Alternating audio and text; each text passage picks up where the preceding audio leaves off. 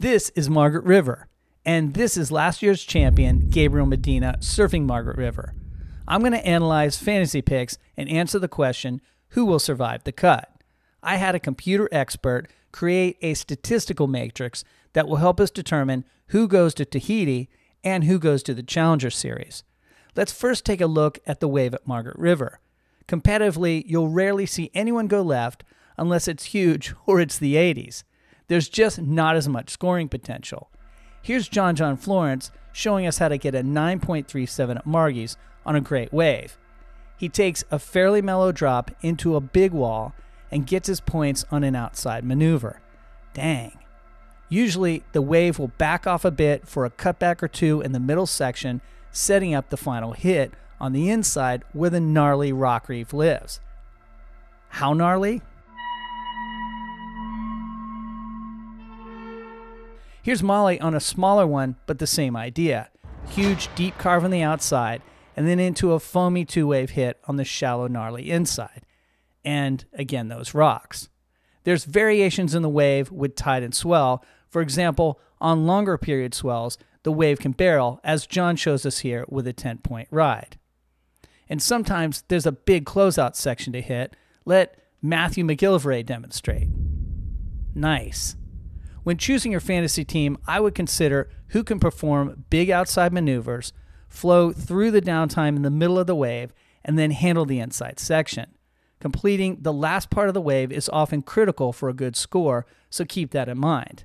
Remember, speed, power, flow, combined with who the judges are favoring. We'll have that discussion on my live show this Sunday, 5 p.m. PST. More on that later. Margaret River is the most consistent wave on tour and maybe the world. It picks up a lot of raw swell from the roaring 40s, where intense lows bring large open ocean waves that are often compared to Hawaii. Sometimes I think of Haleiwa when I see Margaret River's right. Conditions are ideal when high-pressure systems settle in and bring easterly offshore winds.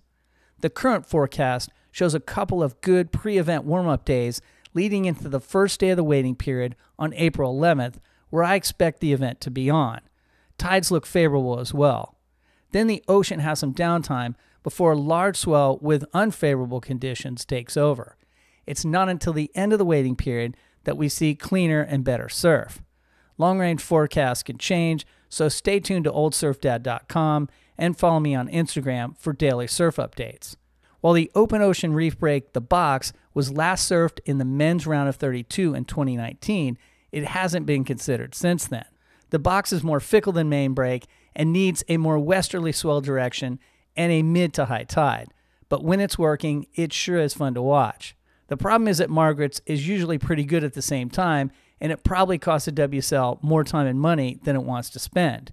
Perhaps perfect conditions could force their hand and they consider it, but I would not build my fantasy team around that wave. Before we get into the cut, I want to announce that I'll be closing our fantasy league once the Margaret River event starts. That keeps it fair from poachers who try to come in the last minute and win the John mini surfboard on a trophy base. Here's our top 5 overall rankings, showing Sarah leading the way and vying for the trophy. Is your fantasy team in the middle of the pack or even a bottom dweller? Don't worry, you can win prizes at each event from Carve.surf, like Surfing Graham did at Bell's. He took home a $100 Carve.surf gift certificate. Congratulations to you. Here's the men's rankings, and those in the green box on the left have already made the cut. Those in the yellow and red boxes still need points, and you can see the mid-season cut line between Ian Gentile at the bottom of the yellow box and Cade Madsen at the top of the red box. If the season ended right now, everyone in the red box would be out. You can see the event rankings points up for grabs, and thanks to our computer stat expert, DYL, you can determine what each surfer needs to potentially make the cut. Let me interpret the spreadsheet. Green all the way across means that that surfer made the cut. The red means that if the surfer earns that result or less, they are out. For example, if Coyote Belly doesn't win in the semis, he could be cut and going back to the Challenger Series with the kids unless he has some luck on his side and some of those above and below him lose. Callum Robson needs a win to guarantee his ticket to Tahiti or have a lot of things go right. Gnarly. To restate, This spreadsheet is conservative, and some surfers may make the cut with a slightly lesser result depending on how others perform. The spreadsheet will be updated, and results will be more clear as the event goes on. Any questions, let me know in the comments. Here's the women's version, which is much more intense because there are less surfers and less will qualify. There's also a link to the spreadsheet for the women at oldsurfdad.com on the fantasy page.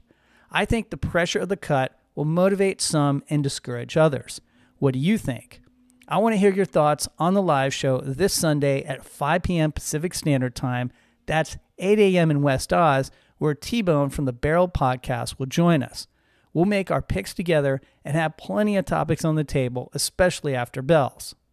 Jumping into Women's Tier A, I see the finalists from the recent Bells event in the first two spots.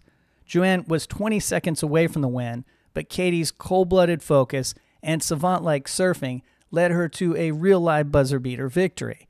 I'm stoked to see Joanne in Tier A, and she won at Margaret River in 2018, but I think the next generation is just surfing at a higher level of performance in heavier waves. I'm leaning towards Molly with that mean inside section in mind.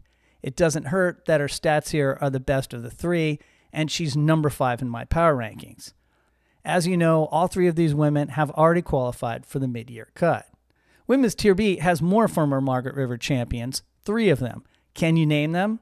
There's Tatiana Weston Webb, who won most recently in 2021, Lakey Peterson with a win in 2019, and Tyler Wright, who won all the way back in 2016.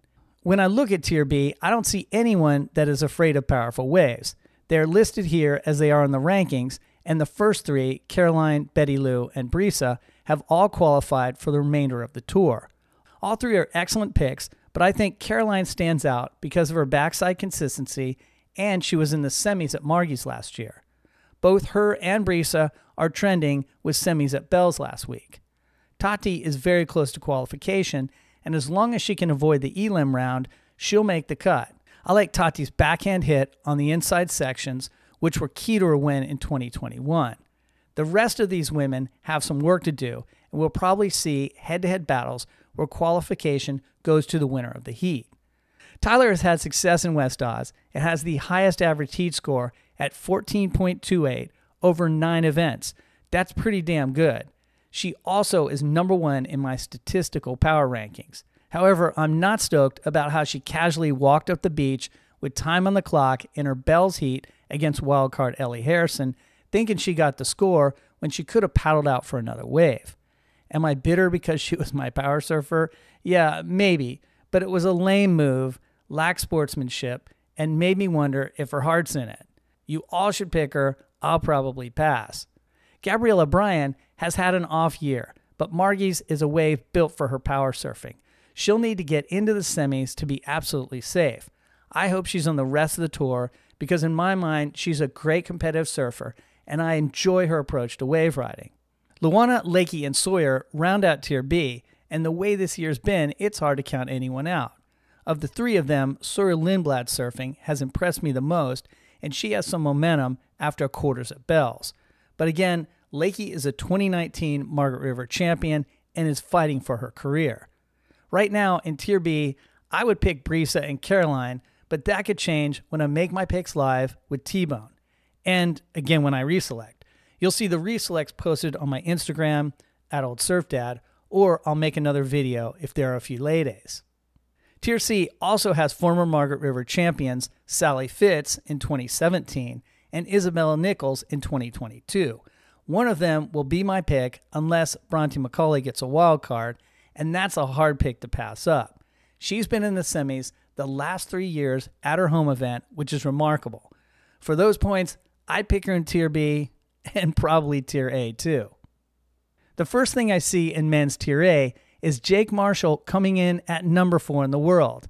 I said in an earlier video, he's better than you think, and now he's even better than I thought he'd be. Huge respect. The fantasy winner of the Bells event, Surfingram, actually picked Jake Marshall as his power surfer. Now, I don't have the courage to do that, but nothing makes sense anymore, so why not? However, it's easy to pick the usual suspects here. John has had the most success with 2 wins and a heat win percentage of 82.86. he's winning his Margaret River heats more than 80% of the time. That's impossibly high at this level. Over the last 2 years, he's been in the semis and the finals. Plus, that down carve on the right-hand wall, are you kidding? I'd pay $15 to watch it from the car park. Link in the description. Local Jack Robinson had a knee injury last year, but won the event the year before in 2022, beating John John. He'll be keen to represent his hometown. Barron and especially Ethan have had good results in West Oz, while Kanoa has struggled, but the interesting pick here is Cole Houshmand. It all seemed to click for him at Bells. Sure, there was some controversy, which we'll get into on the live show, but the guy has serious power pokes that the judges seem to like. Is he flavor of the month or here to stay? We'll see at Margie's. I saved Griffin for last because he nearly won 2 in a row and looks polished, versatile, and champion-like. I'm leaning towards John and Griff, but the way things are going, I might be better off taking Jake and Cole. Anyway, everyone in Tier A has made the cut, and in Tier B, both Crosby and Jordy are in.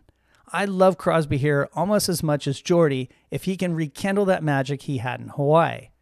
Rio, Liam, Leonardo, Matthew, and Connor all need to make the round of 32 to guarantee their entry to the back half of the tour, and I think all of them probably will.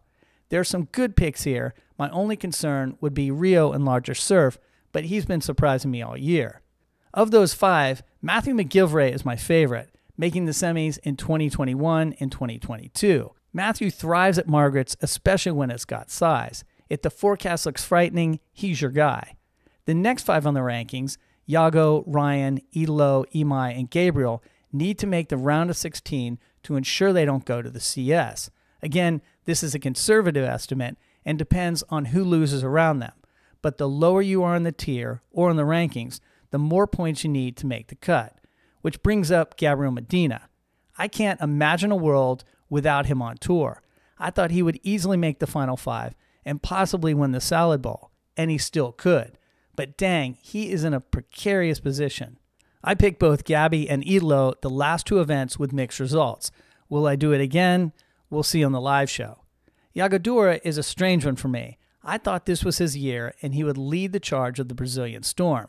But here he is in the middle of the pack, needing a result to qualify.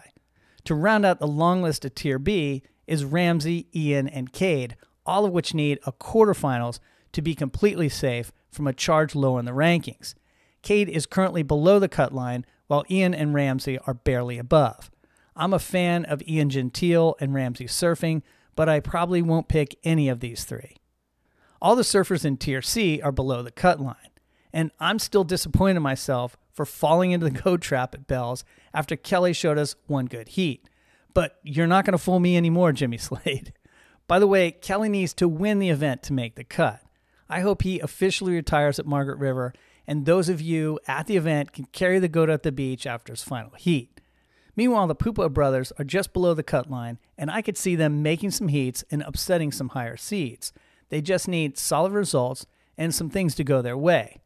Now, some of you are probably wondering why I didn't choose West Oz Tube Psycho Jacob Wilcox, and that's because in the last 3 years, he hasn't made it past the round of 32, and in 2022 went out in the elimination round.